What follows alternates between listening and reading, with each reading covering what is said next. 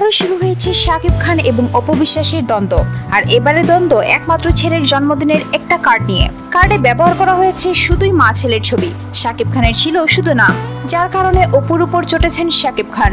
শুধুমাত্র কার্ডে নিজের ছবি না থাকার কারণে একমাত্র ছেলে আবরাম খান জয়ের প্রথম জন্মদিনের অনুষ্ঠানে হাজির হননি শাকিব। এ নিয়ে তুমুল সমালোচনার মুখে পড়েছেন শাকিব। এমন বিতর্কে মুখ খুলেছেন শাকিব। শাকিব জানান, জন্মদিনের অনুষ্ঠান ভালোভাবে করার জন্য ৫ লাখ টাকা তিনি অপু বিশ্বাসকে দিয়েছেন। অথচ শাকিবের টাকায় জন্মদিনের অনুষ্ঠান হলেও কার্ডে শাকিবের ছবি নেই। এত বড় অপমানের পর কিভাবে শাকিব সেই অনুষ্ঠানে আসবেন?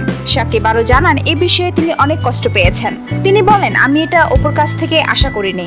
এত কিছুর পরও কেন আমাকে সবার কাছে ছোট করা হচ্ছে? শাকিবের এমন বক্তব্যে মুখ খুলেছেন অপু। আসলে আমাদের তিনজনের একসঙ্গে ভালো ছবি নেই। যে ছবিটি আছে সেখানে আমাকে একটু মোটা লাগে। এত সুন্দর একটি আয়োজনে এমন ছবি আমি দিতে চাইনি। তাছাড়া কার্ডে জয়ের বাবা হিসাবে শাকিবের নাম ও নাম্বার দেওয়া রয়েছে।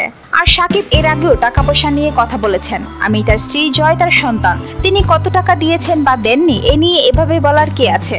এসব কথা বলে তিনি কাকে ছোট করছেন জানি না।